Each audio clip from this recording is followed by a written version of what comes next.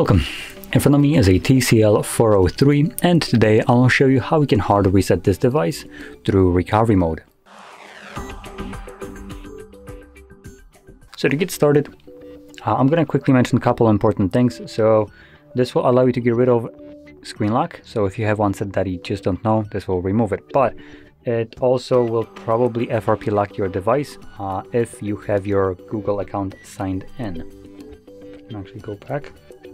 So under accounts, if you have a Google account like I do, this will lock the device, and once the reset is finished, you will need to verify one of the two things, either the previously used Google account or screen lock.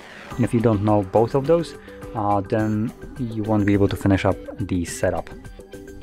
Now, with that being said, I will be also recording a video on how you can bypass this if that is something that you need. Stay tuned, I'm going to be recording this as a next video for everyone. So yeah, shameless plug out of the way. So now we can jump to the reset. So we're going to start off by, number one, locking the device, in my case, just so I can progress from the lock screen as though I don't know it. And you want to hold your power button and select power off. When the device turns off, hold your power button and volume up at the same time.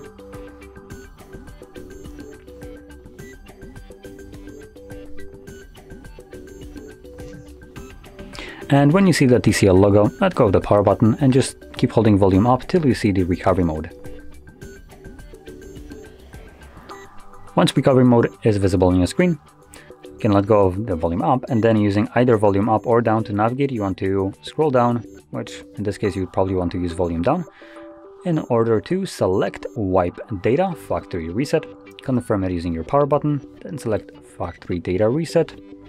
It will start formatting data and then data wipe complete, at which point reboot system now will be selected by default.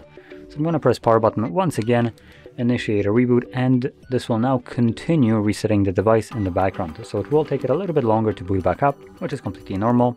And once it's finished doing whatever it's doing in the background, we will be then presented with Android setup screen. So I'll be back once that is visible for me.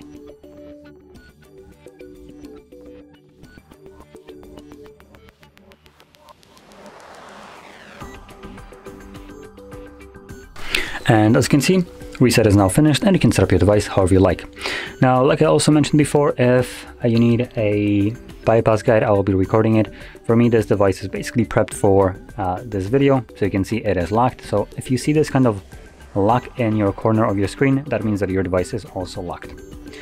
Now, with that being said, if you found this video helpful, don't forget to hit like, subscribe, and thanks for watching.